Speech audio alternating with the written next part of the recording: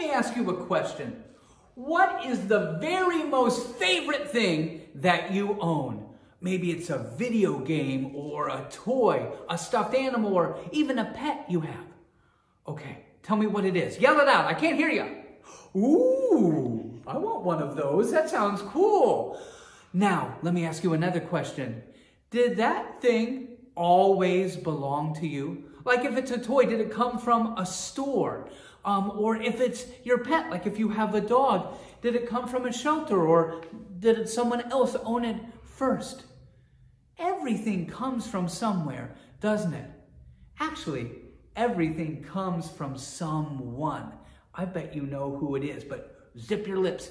Keep that in the back of your brain. Let's listen to the gospel today because Jesus is going to give us a hint of where everything comes from. So wherever you are right now, whatever you're doing, I want you to stand up for the good news of Jesus Christ and clap and sing with me. Halle, halle, hallelujah. Halle, halle, hallelujah. Halle, halle, hallelujah. Hallelujah. A reading from the Holy Gospel according to Matthew. Glory to you, O Lord. And may the word be on my mind, on my lips, and in my heart. The Pharisees got together and planned how they could trick Jesus into saying something wrong. They sent some of their followers and some of Herod's followers to say to him, "Teacher, we know that you are honest. You teach the truth about what God wants people to do, and you treat everyone with the same respect, no matter who they are. Tell us what you think. Should we pay taxes to Caesar or not?" Jesus knew their evil thoughts and said, "Why are you trying to test me? You show-offs. Let me see one of the coins used for paying taxes." They brought him a silver coin, and he asked, "Whose picture and name are on it?" "Caesar's," they answered. Then Jesus told them, "Give to Caesar what belongs to Caesar, and give to God what belongs to God." The Gospel of the Lord. Praise to you, Lord Jesus Christ. Hey, do you have a coin on you or somewhere in your house? I want you to go find one. It could be a quarter, a penny, a dime, anything, any coin. Okay, I'll pause while you go do that. Okay. Are you back? Do you have the coin? I have a quarter here, but any coin will work. I want you to look at the heads.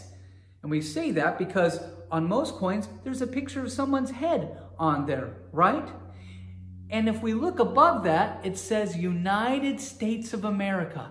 That picture and that inscription, those words tell us who this coin belongs to. It belongs to the United States. It tells us where it comes from.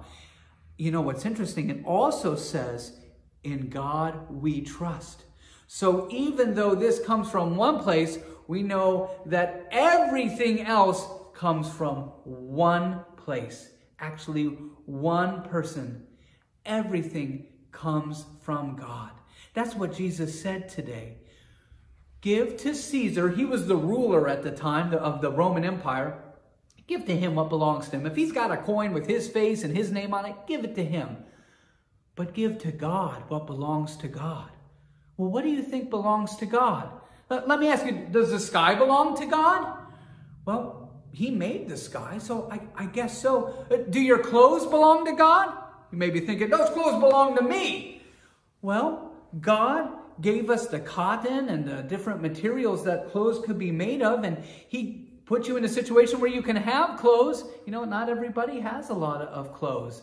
So that was a gift from God, wasn't it? And the food you've eaten so far today and the food you're going to eat later today, did God give you that?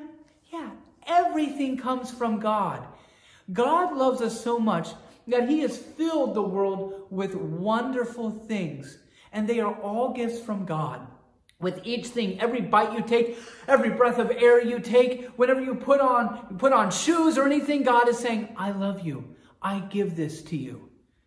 Do you know what one of the greatest gifts God has given this world? You.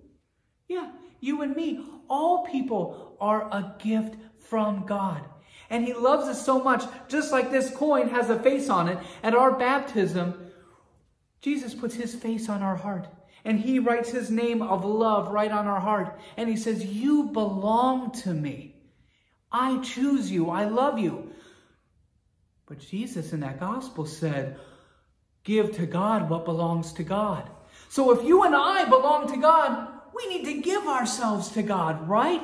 Wow, how do we do that? Well, whenever we spend time to God, we're giving ourselves to God. Whenever we pray with God, when we come to church, I bet there may have been other things you'd want to be watching right now, but you're giving God time right now. You belong to God and you're giving yourself to him right now. Awesome job. There are so many ways we can give our lives to God.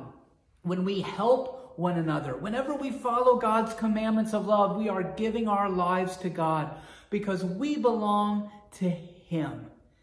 So I want you to think about ways that you can give yourself to God and think about all the gifts he's given you to help you do that. You know, not only the things you own, but think about the gifts he's given you. Some of you are really talented.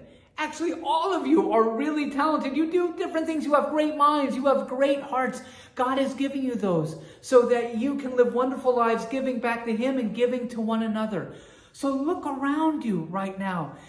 Thank God for the gifts you have and think about how you can give them back out of love. Talk to your parents or grandparents how you can do that. You know, we had a really wonderful gift in this parish that went home to God this week. You may know him. His name was Mr. Kingsley. He was always at that organ every Sunday, playing beautiful music, helping us give praise to God and give our hearts to God. And he went home to God because he belonged to God and God chose him. So I'd love to say a prayer for Mr. Kingsley right now. Let's pray that the angels are making beautiful music for him right now as they welcome him home to heaven because he belongs there. He belongs to God. And let's pray for all of us that we can give our lives to God. Okay, let's end like we usually do. Okay, find a partner, point to your heart and say, God lives in me. Yep, God pressed his face right on your heart. You belong to him. Okay, point to your partner's heart and say, God lives in you. Wiggle your fingers and say, the Holy Spirit moves in me. Wiggle your fingers in front of your partner's face and say, the Holy Spirit moves in you. Point outside and say, let's go spread the good news. We'll see you next week.